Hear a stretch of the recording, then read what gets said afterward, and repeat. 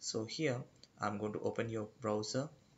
So in the browser, just go to your Google and type Oracle Live SQL.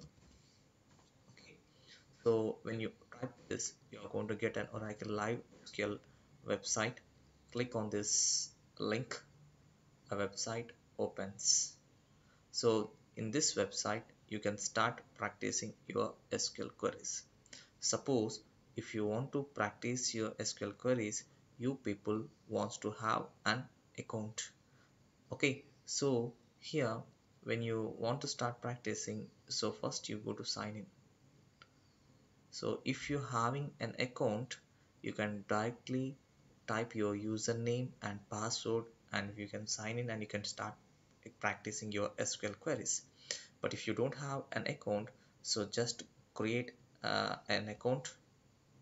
So it is going to ask you to create an account.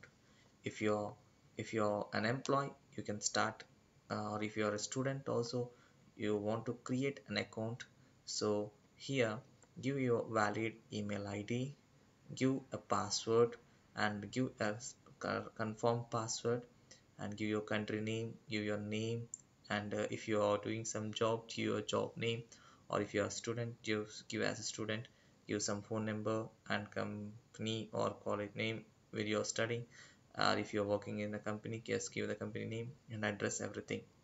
After entering all the details, here the star mark details, whatever here given, it should be compulsory given, it should be some compulsory fill that column.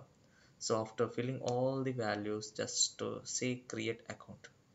So when you say create account, and confirmation mail ID is being sent to the mail ID what you have been given here in this account. So for that mail ID, you'll get a confirmation account link. So click on that confirmation link. In that, then it is confirmed that for the company that you are the particular person has been registered in this website. Okay, so I'm already having my uh, account. So using that account, I'm going to log into my account.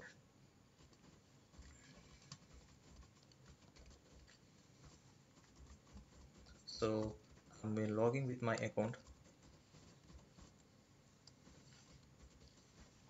So just sign in.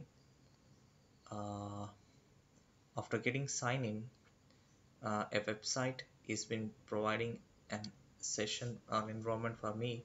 So here, see here, it has been provided account for me. So my account name is what, okay, the mail ID what I given, that mail, that is my account name. And here now I can start executing my queries. So if you want to start executing your queries, so go to your SQL worksheet.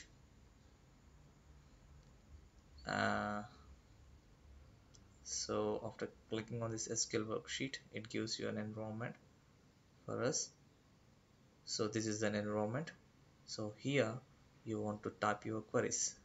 So now when it comes to the queries, so I'm typing some queries for you to understand how to write query and how to execute.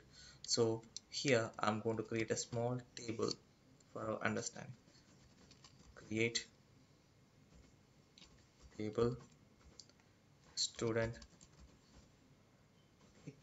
and student number, data type I'm giving here number, 6 comma name varchar 2 of 20. Okay, and a date of birth as given as date. So this is the query, this is the query I have written for creating a table. Just go and run this query. So the output is been given is that a table is been created. So, and if you want to continue, or if you want to clear this query, if you want to clear this, just clear this, but click the clear button, the queries, the environment will be clear. Now in that table I want to insert a record. So insert into table. What is the table now I created? Student. I'm going to give that values. Okay, so here in these values I'm giving that sorry, 1001, and I'm giving some name as Ranjit, and I'm giving the date of birth as 01 OCT and 84. Okay, so how when giving that, just once again run the query. So one row is being inserted. So uh, suppose now if I want to see that record, select star from student. So once you run the query, okay, now see here my record is been inserted, that is been shown here. Now when it comes to the Oracle database, there will be some default tables like EMP or TPT. So go for select star from EMP, and once you run this, what happened here, see, so there is no table or view does not exist in your database. So there is no EMP table, and so you can download from that, go to your Google and find a demo bld.sql file. Okay, uh,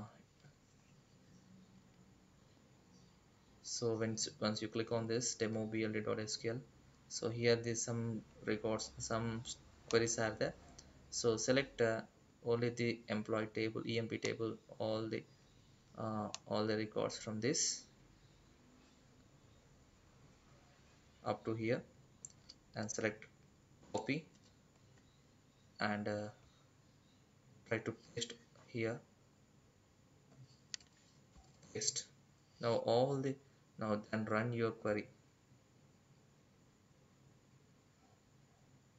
Now see here, first a table is created, means as per this queries, what first I have been written a create a table.